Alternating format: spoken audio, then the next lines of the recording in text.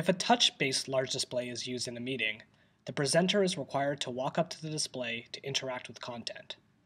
The manipulation of out-of-reach items also poses a problem, and the presenter may obstruct the view of the display for others. With MultiPoint, users can perform perspective-based multi-point gestures to interact with objects on a large display from a distance.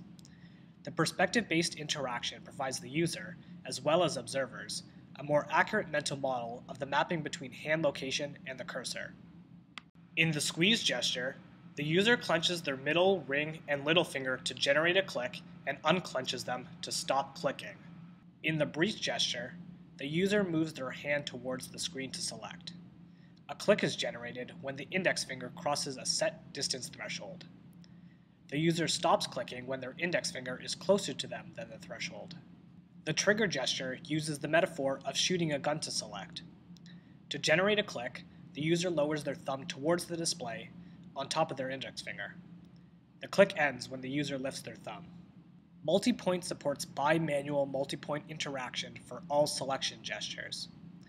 Unimanual multipoint interaction is also possible with the breach gesture.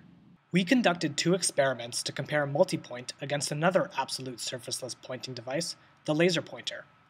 The fastest and most preferred techniques in single and multi-finger pointing were the trigger gesture and the unimanual breach gesture, respectively.